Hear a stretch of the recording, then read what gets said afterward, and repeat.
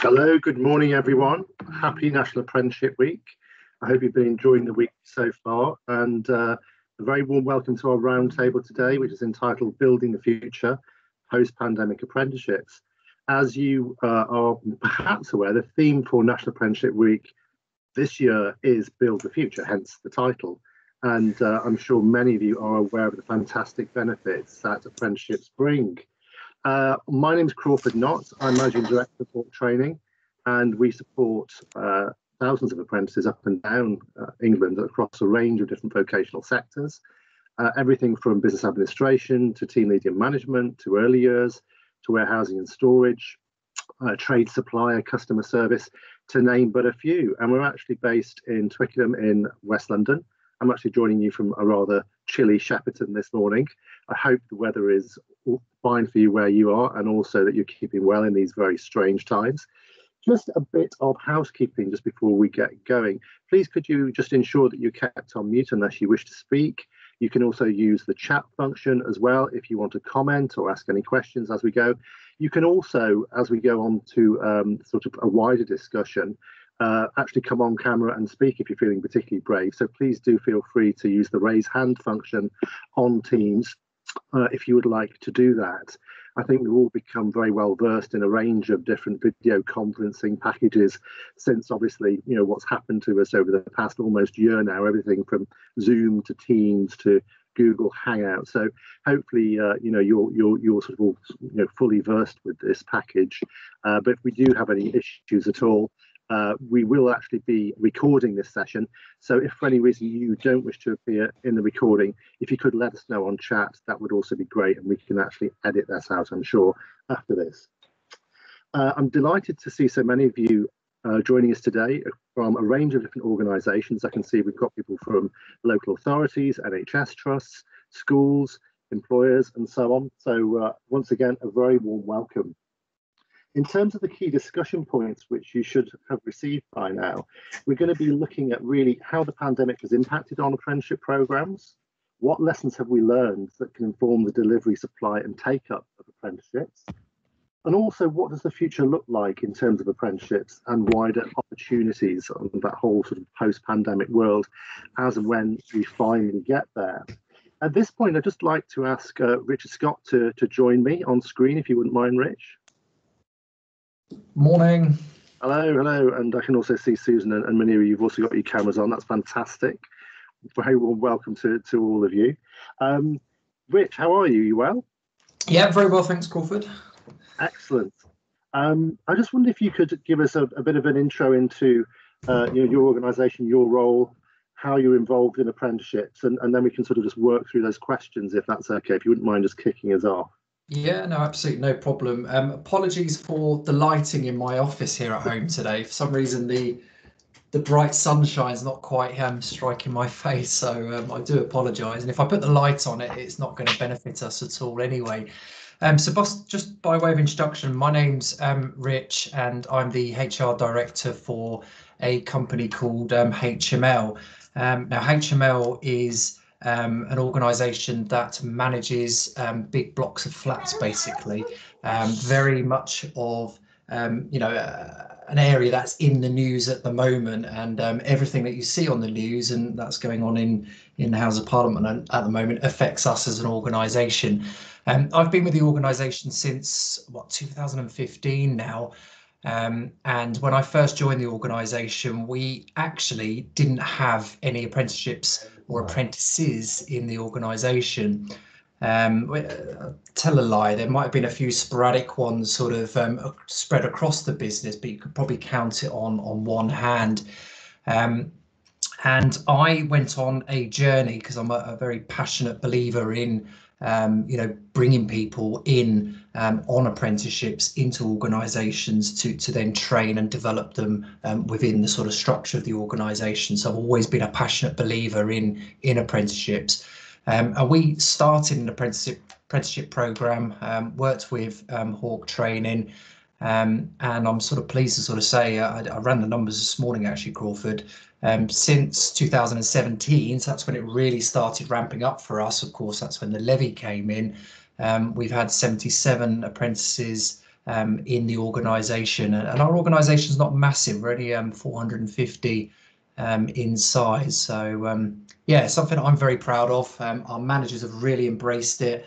We've had some fantastic people join the organisation, many of which are still here, which is fantastic. And I think one of them's on this particular call today as well. Fantastic. And yeah, I know you've I think walked the switch, and you've also been very modest, because I know you're also a top 100 apprenticeship employer nationally, which is also a great accolade to have. I just wanted to ask, how have you found the pandemic in terms of its impact on the apprenticeship programme? What have been the repercussions of that? Yeah, no, I was just quite interesting, to be honest, Crawford. So I think, like any organisation, when the pandemic hit, there was a big sort of readjustment on how we worked as an organisation, and it was pretty much overnight getting everyone out of the office environment into working from home. And initially we did, again, I think like many other organisations, we did sort of adopt and use the furlough sort of programme, because we didn't quite know what was going on and how it was all going to sort of work. And our apprentices, and many of our apprentices, were actually furloughed. But once everything calmed down, we actually brought them back into the workplace, and they just carried on as normal. You know, we only furloughed a small percentage overall of the organisation. However, because they were apprentices, you know, they were the ones that we felt we needed to be more interactive and more sort of working with them, you know, closely. But you guys obviously helped us in overcoming that, where we sort of upped the actual study time for the apprentices so they could do their study rather than the working side of stuff. And as I say, once everything calmed down, back into the workplace, and they just carried on as normal. You know, we've got no one on furlough now from an apprenticeship point of view. And this year, there seems to be a bit of a spike. I think we're in the process of recruiting another 4 into the business as we speak. And it's just been business as usual, if I'm completely honest, Crawford. Brilliant. And it's great to hear, really. Do you think there's any lessons that have been learned that could perhaps inform the demand supply of apprenticeships in future and the take up? You know, I'm always fascinated, really, just to sort of gauge, you know, the level of awareness of apprenticeships, not just with employers, but also among young people and schools and so on. Do you think there's anything that perhaps we've learned over this pandemic that will perhaps have maybe a positive impact on some of these areas? That's a good question. I mean, I genuinely, and you will know this better than I do, Crawford, I genuinely think there's been a huge shift in the perception of apprenticeships within the UK. I mean, I remember it was probably about 10 years ago when I first started working with Hawk. It was very hard for people to even understand what an apprenticeship was, and there was all these sort of perceptions about what an apprentice is. Now I feel we've come full sort of circle, and it's almost, you know, everyone is aware of what an apprenticeship is, how it works, the model, how you can develop under the structure, the different avenues as well that are open. You know, we've got an apprenticeship in property management, for example, only came out 3 or 4 years ago under the sort of Trailblazer sort of scheme. That wasn't there, you know, 5, 6, 7 years ago, and it is fantastic to see all these different opportunities that are now available and open to people. And the other thing we're starting to see a shift in as well, Crawford, is, you know, we are getting those university graduates now who are coming out of university, who are, you know, trying to get their foot in the door or getting into the workplace. And you know what? We still use the apprenticeship scheme for them. You know, we're still putting them through our apprenticeships in property management, for example. So we know they've got the base knowledge and the skills to really sort of have a good foundation in the organisation. So I'm probably, you know, I suppose I see only benefits and positives with the apprenticeship programme, and I can only see it building on from strength to strength. You know, we hear schools talking about apprenticeships a lot more than they ever did, careers fairs, etc. You know, I'm very passionate about it, and I've also seen a massive change in what's going on with the perception of apprenticeships. That's fantastic, and I know you've continued to recruit apprentices, as you said, through the pandemic as well, Rich. And do you think, I mean, sort of outside the apprenticeship program and other areas, what do you think the future is going to look like in terms of sort of employment opportunities? I know as an organisation, you're based not a million miles from where we are in Twickenham. You're over in Richmond. Have you seen any sort of like regional trends or differences in different parts of London or indeed different parts of the country at all? I must admit, it's always been more, what's the word, successful with our apprenticeships in the southeast of England, London. And whether or not that's our partnership with you, I don't quite know. But whenever we try and lift the scheme and say recruit up in Knutsford, we've got an office up there, in Bolton, it's a lot more difficult. But I suppose my gut is it's because we've got that relationship, and like you said, you're just down the road. There's a good trust and there's a good sort of rapport that's built between the two organisations. We know if we come knocking on your door, you'll be able to recruit someone effectively into our roles. So I suppose I do see those sort of regional variations, but I don't know whether or not that is because we've got that good working relationship with you guys, that it's just more beneficial in the London and southeast of England. Yeah, I think it is interesting. I know when we've recruited for apprentices in different parts of the country, quite often, the take-up for whatever reason has been better in London than I've found in, for example, as other cities. Manchester being a case in point. I think it really goes back to that whole information, advice and guidance function that young people also get in schools. And we've recently had a white paper released, the Skills for Jobs white paper. And I think one of the things that really comes out of that, which is I think a great idea, is also ensuring that students from year 7 are aware of vocational and technical pathways. And really the value of those alongside, every bit as good as the academic pathways. And I think that's great that if we can get the message out there earlier with young people, then hopefully, we'll see a change there as well. But in terms of the future, you've obviously said, Rich, you continue to recruit apprentices and so on. Do you think that you'll be recruiting them in greater numbers, lesser numbers as a result of the pandemic? What's your view? I think we'll maintain at our current sort of, what I would say is a high level. I don't know whether or not we're unique in this, but as an employer, we pay apprentices, 60% above the apprenticeship minimum wage, for example. So we really sort of invest at a high level straight away to show our commitment into those roles. And they also go into proper job roles, established job roles within the organisation. So at the end of their apprenticeship, they just carry on with their employment. Of course, they get a pay rise after completing their apprenticeship, but they just carry on with their employment, with us. So for me, I see it as continuing with the same established number of apprentices that we have. And I'm always open, as soon as a manager says, can I recruit an apprentice? We've never said no. And another thing I'm quite proud of is our levy pot. It's actually a HR KPI where I'm on a mission to overspend the levy pot so I can come knock in for that co-funding with government. And that I set out back in 2017 to do that. We've achieved it, and we carry on to do that because, why should I pay for the training when actually I could pay it with the government to help us out as well? So, recruit even more apprentices, for example. Fantastic. There's a question actually just come through as well from Dawn Anderson. If someone is already a graduate and have a degree, would there be difficulty in them being eligible for a second degree on an apprenticeship with HML? So our property management apprenticeships start off or commence at a level 3. We don't badge it as a graduate program, that's not the right sort of word, but we will recruit graduates who are interested in the property market and want to get into property management. However, to bring them in, they do come in at that level 3 and work through our apprenticeship framework. at a level 3. They can obviously go up to a level 4 as well on completion of that particular apprenticeship. So we've never had problems with funding that, because they've already got a degree. Fantastic.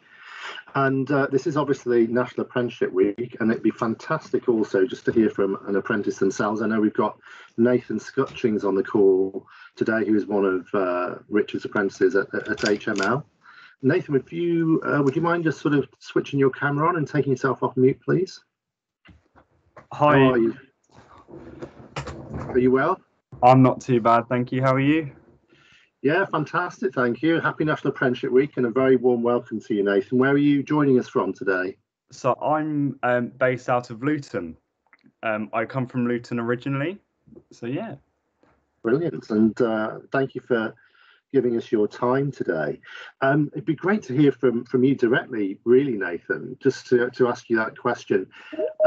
How has the pandemic, the COVID-19 pandemic, impacted on your apprenticeship and your experience? Okay, so unlike what Richard said, I was fortunate to be one of the apprentices that wasn't furloughed.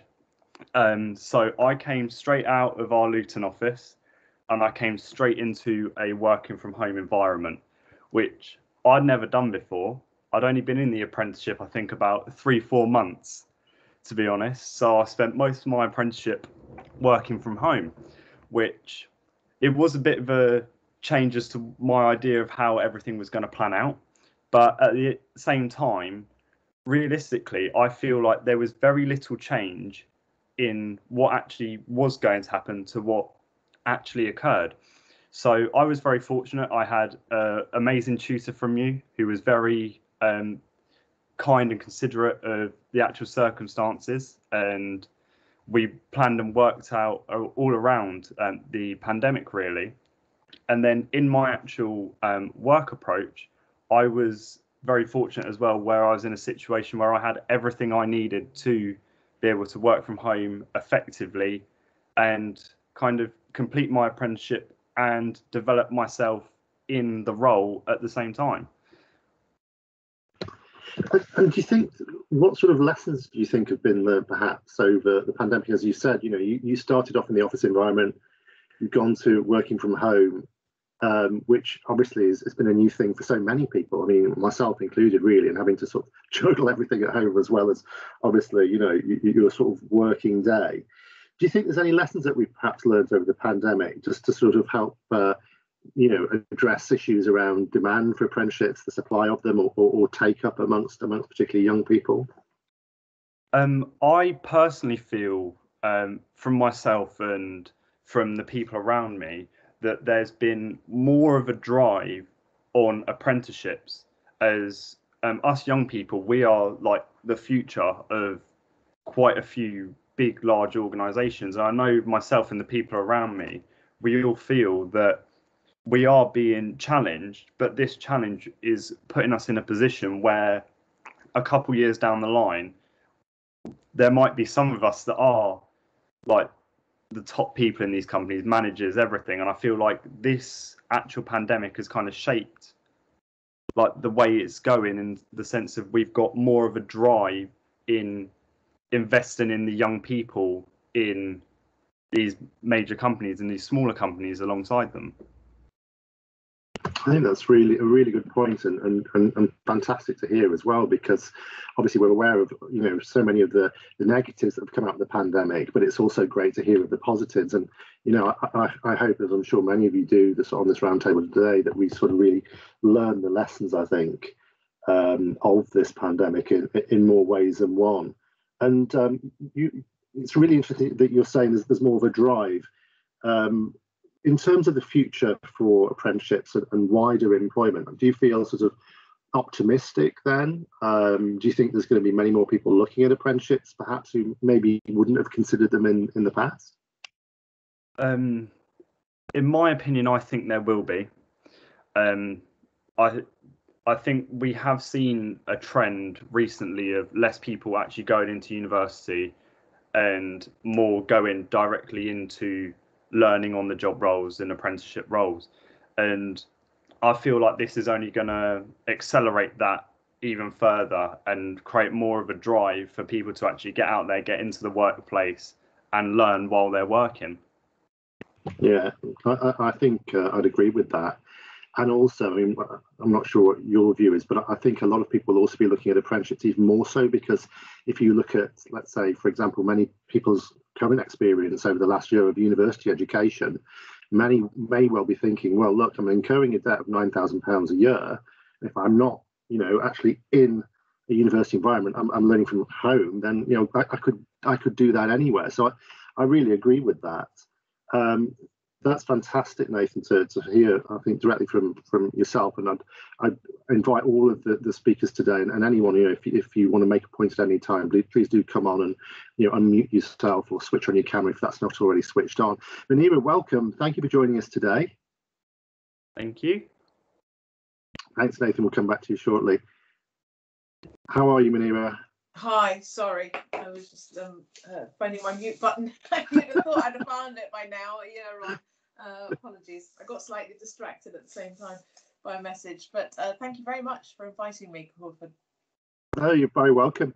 I'm sure most people on the call today will know who you are. It'd be great if you could just sort of introduce yourself. Fantastic. Yes, of course. So I'm Munira Wilson. I'm the Member of Parliament for Twickenham. I got elected in December 2019. Succeeding Sir Vince Cable, who I'm sure many of you knew, because when he was business secretary, I know he was championing apprenticeships a huge amount, and I know he's done a lot of work with Hawke Training, given that they're based in the constituency. So thank you very much for organising this event and inviting me today. Well, you're very welcome. Thanks for giving us your time. I just wondered if you just perhaps wanted to respond to some of the points that Richard and Nathan have talked us through.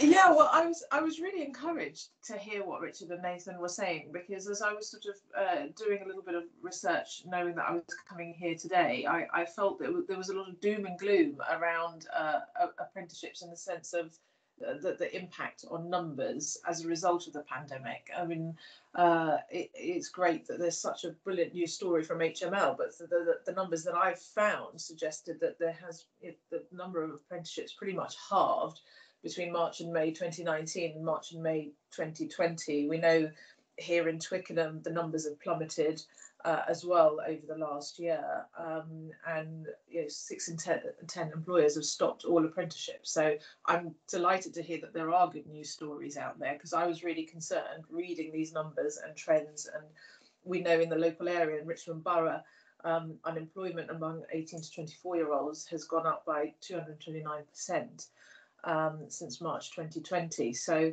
the pandemic has particularly hit both children and young people and young adults very, very hard, and I'm really concerned about how we address that and make sure that as we hopefully start to turn a corner now that vaccination rates are going up, and as a result of the gains that we've made from the latest lockdown, that we can how we start to fire up the economy again and encourage and incentivize employers to create more apprenticeships. And I think what Nathan was saying about, actually, I think universities' degrees are becoming less attractive because of the cost, but also because COVID has massively negatively impacted the university experience. And let's face it. And it's interesting, before the pandemic started last year, when I was a very new MP, I went down to visit NPL, the National Physical Laboratory, which is in the constituency down in Teddington, and met some apprentices there.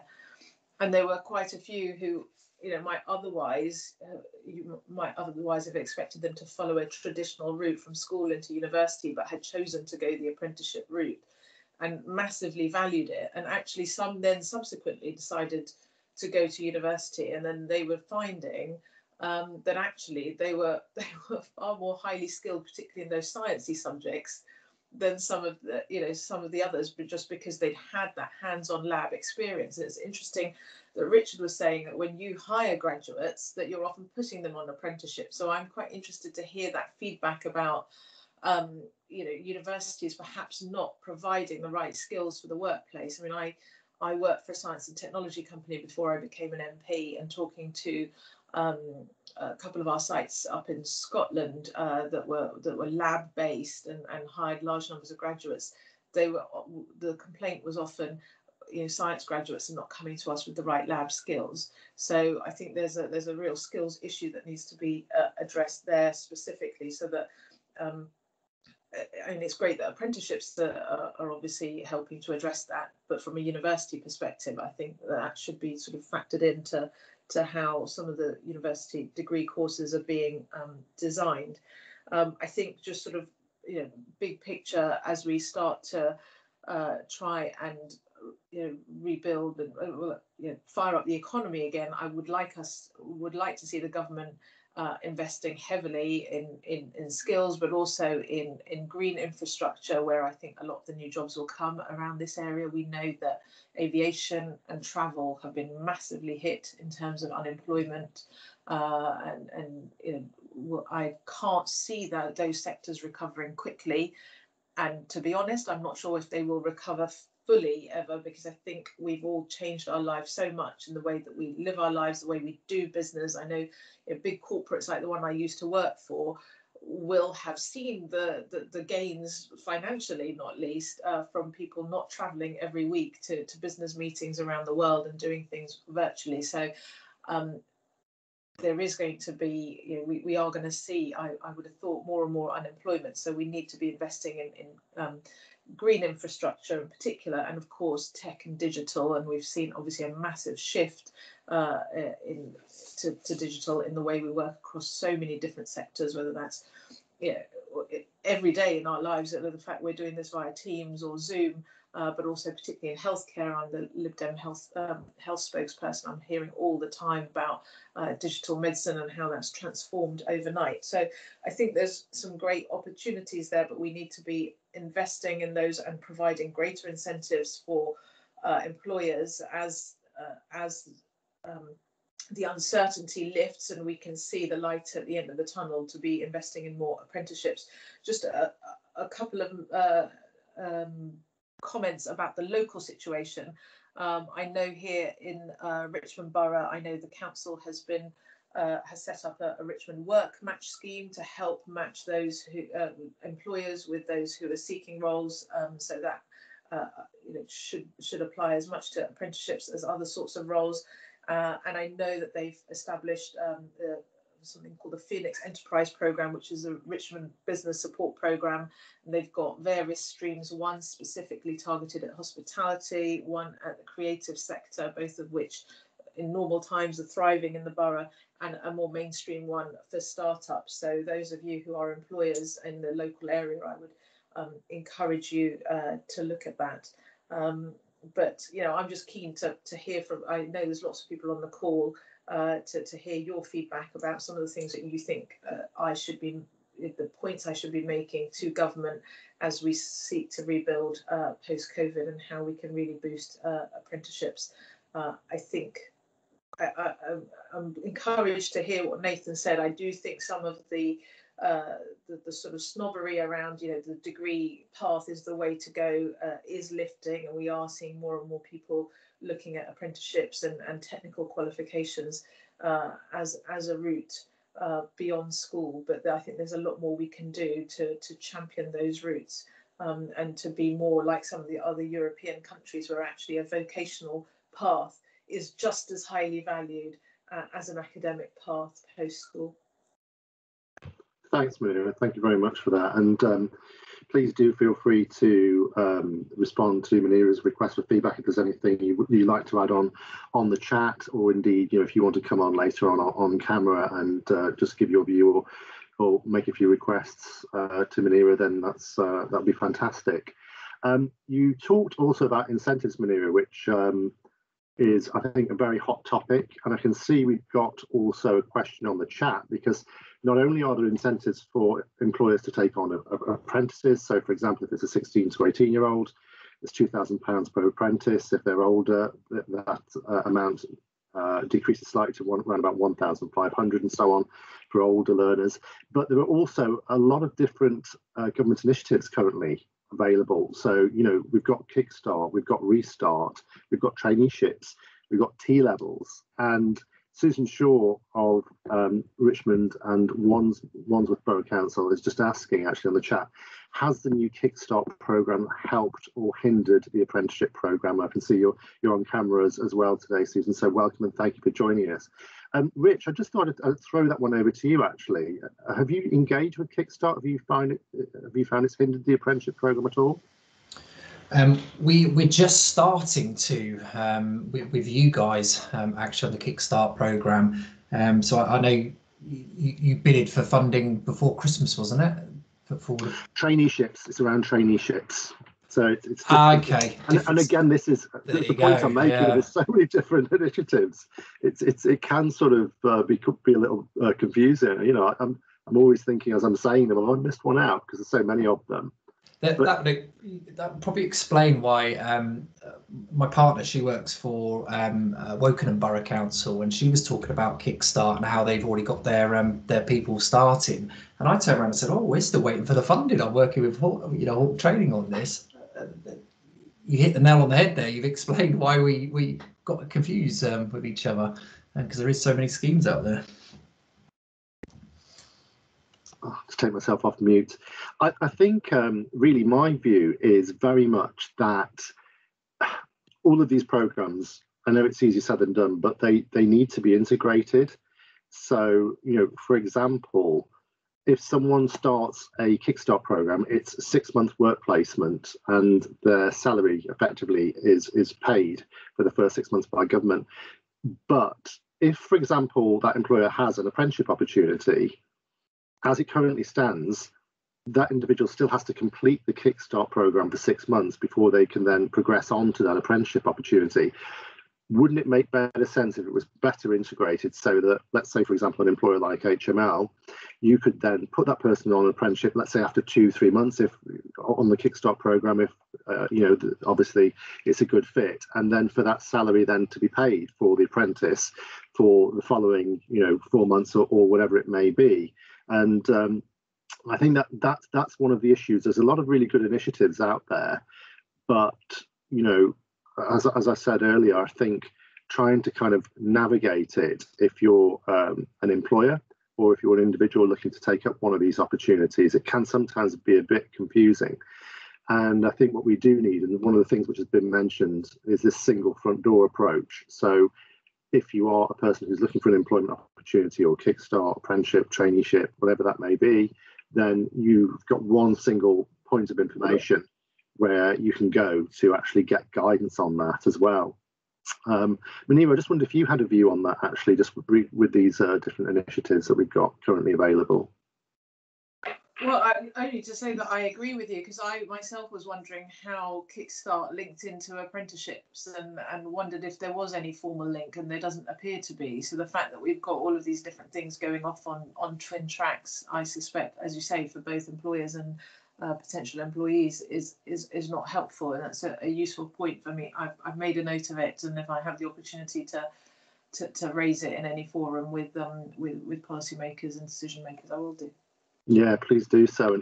And just talking about the programme that Richard mentioned before, so we're actually in a position now to offer traineeships in London for 19 to 24-year-olds. And a traineeship is really designed for individuals who are not really far from the workplace, who don't perhaps need that intensive support to get them job ready. And it centres around the work placement, as well as sort of more skills training around communication, personal presentation, maths, English, digital skills where required. But at the moment, one of the issues we're facing is, obviously, as workplaces are for the most part shut down, sourcing those work placements is probably to look at some sort of virtual work experience as well, which I know some organisations do facilitate, organisations like Spark, local to us in West London and so on. Just moving to some of the support for apprentices around sort of coaching and mentoring. Mike Brealey of Octink, and I know Octink is also an excellent supporter of apprenticeships. They're based in Brentford, and they've recruited a number of apprentices, and also they're upskilling their existing staff with apprenticeship programs, which you can also do. But Mike's asking, and I'll put this one over to you, Rich, in terms of best practice on managing apprentices remotely who are working at home. For many employers, that can present a bit of a challenge. I just wondered what your thoughts on that were. Yeah, I think we've struggled without a doubt, and we're certainly finding it's harder in lockdown 3.0, and we are aware that it's impacted not only our apprentices but everyone within the organisation as well. How have we gone about it? Well, what we've done as an organisation is we use Teams. We encourage the sort of team sort of environment, the getting together, the sort of the manager and the apprentice to spend that dedicated time on Teams as well. And I suppose it links into what I was saying about our approach to apprentices anyway. They're seen as very much part of the team. They're doing a job function, they're doing a very important job function, and they're treated in that sort of vein. So Nathan might be able to back me up on this one, but they're very much fully integrated. They are part of the team. They're part of the one sort of HML sort of ethos. We don't put all our apprentices off for a day's training in London, for example, or have an academy that has all our apprentices in. They are in the teams, working within the teams, and they are very much part of that team. So perhaps again, I don't think we've had to adopt anything different to our apprentices versus our permanent employees. Nathan, I just wonder what your view was on that. What, as an apprentice yourself, what do you think is an effective way of supporting apprentices? So from my point of view and from my experience, obviously, as Rich said, like we are kind of adopted into the team almost as soon as you walk through the door. I know, especially I was. And within the current climate, I think the best way to, get the best out of your apprentice really is to it's got to be about inclusiveness. I know for a fact that between me and my whole team, we probably spend about an hour, 2 hours a day on Teams, just talking about work, what's going on, as well as kind of personal stuff. And I think bringing the team together and this kind of almost team bonding, if you'd call it, does get the best out of the apprentice, for the apprentice themselves, and as well as I feel for the company as well. Well, thanks for that. And I think it's a really valid point you make. I know, at Hawke, we've developed a number of programs around sort of managing teams remotely, emotional resilience, and that type of thing as well. So, those programs are out there. I think there's going to be a big piece around reintegrating people back into the workplace as and when it's safe to do so. And I just think, that there's going to be a lot of thought that needs to be given to that as well. I mean, we've come across quite a lot of individuals that have started their apprenticeship during the pandemic. We've come across employers, managers that have never actually physically met the team that they're managing because they've actually started during the pandemic and they're working from home. And I can see Susan Shaw, I can see you've got your hand up. If you wouldn't mind coming in, that'd be fantastic. If you could just introduce yourself and where you're from. Sorry, just unmuting myself. Yeah, hi, Susan Shaw, Business and Enterprise Manager from London Borough of Richmond. I just wanted to make a point. Well, actually, the points about managing remotely are really critical. And I actually attended a session yesterday in the council about managing agile workers, and it just reflecting all the things that you've just said. But it is important to focus on work, but also to focus on non-work things, just giving yourself a break. And we've organised coffee breaks amongst cross-directorates so that people from different directorates can get together, and that, replacing those moments when you were at the coffee machine and you caught up on news. I mean, it's actually being able to do that. But so yeah, I support everything you said there.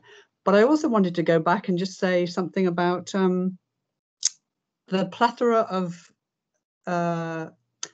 courses and schemes that are there. You mentioned Restart, Kickstart, T-levels, traineeships, and obviously apprenticeships. And I'm just mindful of the sort of the quagmire we had with the business grant system in the council, where, you know, people are so confused about the different types of grants that are available. And the business rates team produced this wonderful chart, color coded, to help people through that maze. And I wondered if somebody could come up with a great color coded chart for all these different schemes, because that would help us to actually be able to promote it to the local business community. And as Munira said, we've got quite a few things running at the moment that, you know, we could promote apprenticeships and all these schemes a lot more effectively if we had sort of something really concise and useful to share with people. We've got the Phoenix Enterprise Programme, which is running for general sort of early startups and early stage growth businesses. There's a mainstream program for that. We've got a separate one running for the creative industries and a separate one for the hospitality industry. So that's running over the next year, and we've got lots of workshops and business clinics and networking sessions. So there's an opportunity to promote apprenticeships, amongst other things, to these groups of businesses that are coming through that program. We've also got the South London Knowledge Exchange program that's running across 5 boroughs in South London, and that's linking SMEs with the universities. And again, there's a whole group of people that will be involved in that program over the next 3 years. And although graduates are clearly, you know, uppermost in the university's mind in terms of placing them within companies, there's also opportunities to promote apprenticeships and other schemes to these small companies coming through the Business Innovation and Growth big program being run by South London Knowledge Exchange. So lots of opportunities, I think, to get to the business community, but we need to have clear messages about what's on offer and to be able to differentiate between the different schemes, and also how they access them and who they go to for more information. Because a lot of small companies, they don't know where to, particularly small companies rather than the larger ones, they don't know where to start. And, you know, they need a bit of a helping hand to get onto these schemes to see if they're suitable. So that's where I'm coming from. And also, just to say finally, and I'll shut up, the local authority is also doing its bit, because we're busy restructuring our own economic development office across the 2 boroughs in Richmond and Wandsworth, bringing them together to service the needs of businesses. And in this new structure, we've got about 3 or 4 apprenticeship placements in there. So we'll be working closely with Workmatch, obviously, on that, and HR internally. But, you know, we're doing our bit as well for bringing in apprenticeships into the new teams that we're creating. That's it. Thanks. Well, thanks for your contribution, Susan. That's really useful. I think. Sorry, I'm just putting myself echoing, which is quite scary. If you wouldn't mind putting yourself on mute. Yep, sorry. Yep, okay. I know, speaking on a recent forum, actually, with the West London Alliance, I know DWP, Department for Work and Pensions, so the job centres, have actually started to put together almost like a schematic, as you say, a diagram, graph, whatever you'd like to call it, of these different programmes for their colleagues. And I think it would be useful to perhaps roll that out more widely. Interestingly enough, I know what they're saying from the job centre perspective is they're starting to see now claim levels stabilising, because obviously there were a lot of people that were made redundant at the start of the pandemic and throughout who basically needed benefits, and that's where the focus has been. But I know they are now just about sort of rolling out training to their staff so that they can give effective advice and guidance. But I think that's something that I could certainly circulate to everyone who's been on this roundtable today and more widely. But I think, yeah, the whole information, advice and guidance piece is massive, definitely. There is also a question on here. I thought on chat, I thought I'd just pop this over to you, Rich, if you wouldn't mind, as an employer. Dawn Anderson asks, would there be any benefit of offering work experience stroke placements during the summer for graduates so that they gain real work experience from employers such as yourselves? That's a good question. I mean, we do get requests quite a lot for work experience, and the I suppose the the way that we approach it is we very much leave it to that sort of local office level and local sort of management level, you know, to organise that work experience. To be honest, I've not thought about doing a scheme specifically for graduates during the summer. I do recall a few years ago being part of a scheme, and forgive me, I can't remember the name of it, where employers basically sponsored a college or an intake of college students, and during the summer we used to then do a paid sort of 2 months work experience. It wasn't paid highly or anything like that, and so I can't remember it, but we used to then go down and deliver business sort of skills and presentations, CV writing, interview skills and things like that. So it was a whole program which was aimed at I suppose the pupils that are in the middle. You know, they're not sort of you know, the rising stars, or really sort of, you know, academically brilliant, and equally they weren't the ones that were getting the additional sort of support because perhaps they were in foster care or things like that. So it was that middle band. But I'd never say never. It's just something that I haven't explored or haven't really thought about, you know, as a formal sort of scheme. I suppose, again, just developing that, I know I'm rambling a bit on this one. You know, we've actually tried to actively engage with universities as well that are training or developing people that we think would be suited to our particular, you know, industry. It hasn't gone very well, if I'm completely honest, because we thought, yeah, you know, that'll be a talent pool that we can bring into the organisation. And you also tend to find now that these universities are also advertising apprenticeships as something that they will deliver as well, which I've found, you know, extremely sort of fascinating. And the other thing that we've struggled personally as a business when we engage directly with universities is actually the skills they're getting. They're getting a nice rounded sort of academic sort of skill, and they might touch lots of different sort of sectors within the housing sort of sector and real estate. But our apprenticeships are the ones that are actually built around our industry, which is really linked to our property management of blocks, of flats out in the community, and they really do deliver the skills and you know, the qualifications that we need as an industry sector. So sorry, I went a bit around houses on that one, but I wouldn't never say never, of course not, but it's not something I've actively looked at in the summer. Sure. And Munira, in your previous career in industry, when you worked in the pharmaceutical sector, was this something that was mooted or put into practice? Work experience for graduates during summer holidays? To be honest, it wasn't something that we did much of, no. I mean, what my last employer did was they started up, and I know this isn't unusual for many big companies, but it was for this company, was starting up a graduate program whereby they took graduates on a sort of 1-year contract and provided them, you know, with hands-on experience in a particular department.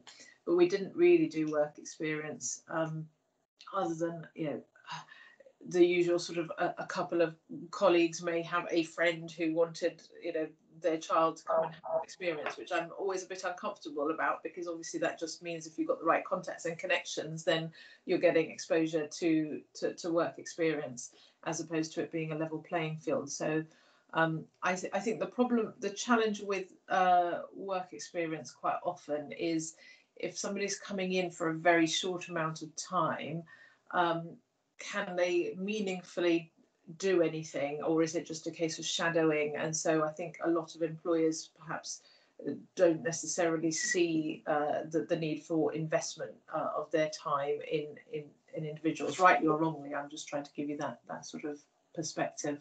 I mean, I get, as an MP, as you can imagine, I get lots and lots of young people contacting me on a regular basis asking for work experience, and indeed people just wanting to volunteer because they support me and they support the issues that I'm championing. But for us, there's always a problem of how you manage that, and that takes manpower within the team, and particularly for a small team as mine is. How do you oversee that and manage that so that the person who's asking for the work experience or wanting to volunteer gets something out of it, but so do you as the employer? Sure, absolutely. Thank you for that. Just changing tack slightly, I can see this question from Melanie Jackson. She says, at the start of the pandemic, there was an article in the Test, the Times Education Supplement, that a large number of training providers were going to liquidation. Am I concerned with the demise of more training providers, as this will reduce the number of traineeships and apprenticeships available, and the potential negative impact on young people and their opportunities? I think it is cause for concern, Melanie. Yeah, definitely. People and government often talks about FE colleges. They don't always mention independent training providers, but as an independent training provider sector, we actually deliver 70% of apprenticeships throughout the country. And yeah, it is concerning when you do hear of private providers going into liquidation, and particularly for the learners and the employers also, but the learners who are left kind of in some cases in limbo. The Education Skills Fund, the agency, does have a team that work on learner transfers, so they will contact providers like us, basically to match us up with learners who are looking for a new provider. You can see the little 30 up in the corner. We've been around for 30 years and hopefully we'll be around for many years. But I think there is probably a case, not across the board, but definitely for some form of grant funding to be made available to private providers, in the same way that colleges also receive grants. But I think it has to be very discretionary and also based on track record and performance, because, you know, sadly we do sometimes hear of horror stories of private providers that are set up for the wrong reasons, and, you know, the employers and the learners aren't getting the experience that they deserve and need, really. So I think it's very important to ensure the quality. I mean, we are Ofsteded, you know, we're inspected by Ofsted. But currently there's 1,250 providers on the register of apprenticeship training providers. And I'm pleased to hear that that number is going to be reduced based on the fact that if these providers are not delivering apprenticeships, if they haven't started people in the last 6 months, then they'll start to be removed from that register, which I think also needs to happen, because, again, going back to this point of confusion around messaging, employers, you know, and learners sometimes are hearing it from a lot of different quarters and a lot of different organisations, and it's important to ensure that consistency of message. Another question here from Dawn Anderson, which I was going to actually pass over to you, Susan, if you wouldn't mind.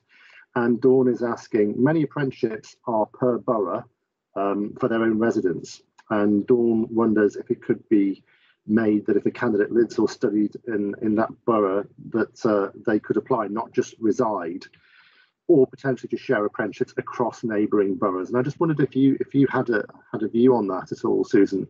I know we've seen this as a provider sometimes with particular authorities recruiting only the residents in their borough, which is understandable, but I just wonder if you had a view on that.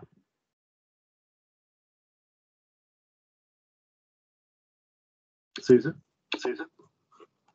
Yeah, I'm just got my headphones to try and get the echo out. Yes, I mean, we take a view on that in terms of our business support programs, and you know, we like to see that people who are signing up for our funded programs either live or are intending to set up a business in Richmond. So I think you know, there are merits of looking at a sort of slightly wider field, even in apprenticeships. But certainly we apply that. We try to apply as wide a band as we can to those participating in our business support program, so that it encompasses not just people who reside here, but also people who might live somewhere else but want to set up a business in Richmond. So that's about probably the best I can say. So I don't see why, you know, a slightly wider application couldn't apply to the apprenticeships as well.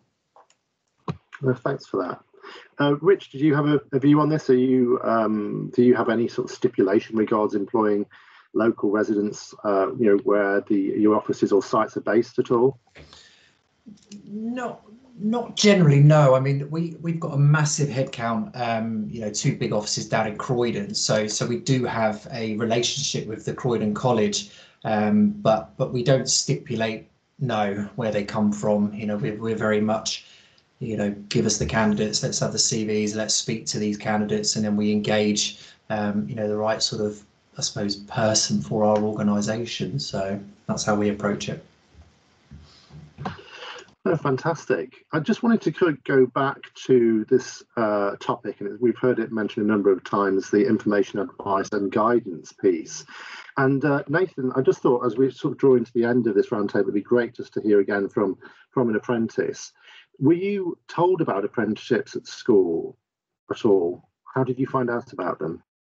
Right. So I feel when I was at school, especially in high school, there was still kind of this almost stigma attached to apprenticeships of you do an apprenticeship if you're not smart enough to go to university kind of thing, which obviously is completely false, completely wrong. Like some of the smartest people I know don't go to university, they're doing apprenticeships down in London. But I know especially when I was in sixth form,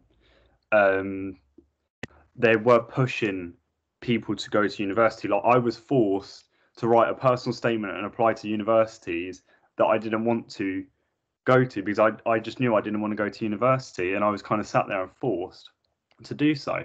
And the only person that I clearly recall telling me about apprenticeships was my tutor at the time, who literally sat me down and said, Nathan, I know you don't want to do your personal statement. I know you don't want to apply to unis. Like, I completely understand that. What we're going to do is we're going to sit there and we're going to go through apprenticeships and find what you want to do. And I feel she was the only real person that sat there and did explain like apprenticeship roles to me.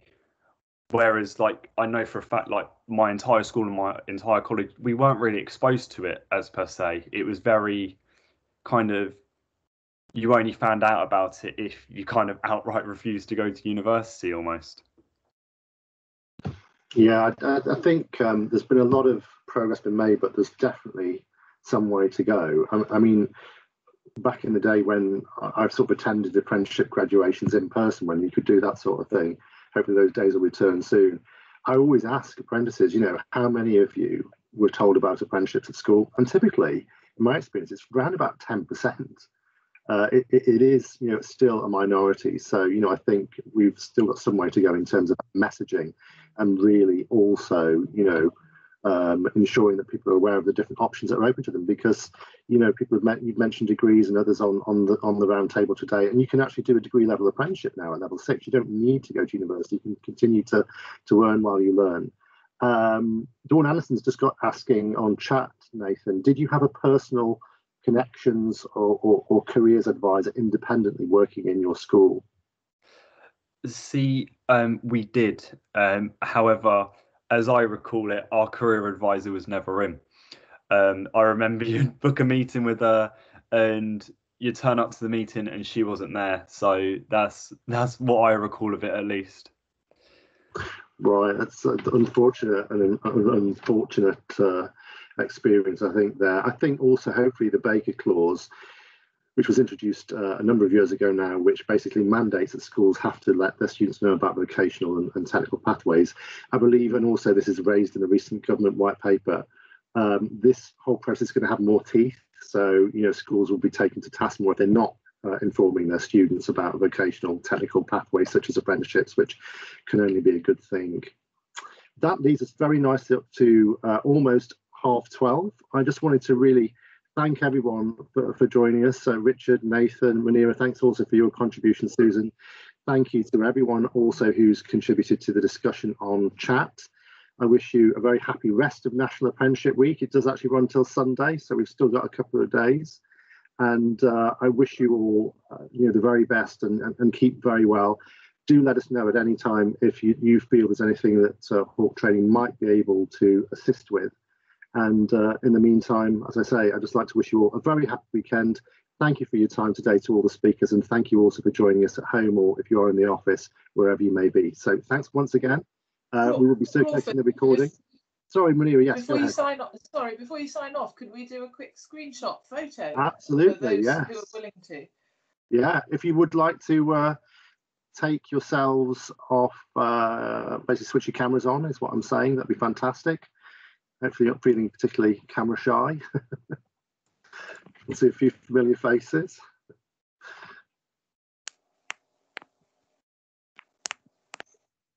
That's brilliant. Thank you. No, thanks, Munira, and please do share it on social media, tag us, and we will we'll include that as well and make sure it gets retweeted, shared. So once again, thank you, everyone. Take good care of yourselves and hope to see you all very soon. If not online, then in person when it's safe to do so. All the best. Bye-bye now. Thank you. All the best. Bye-bye.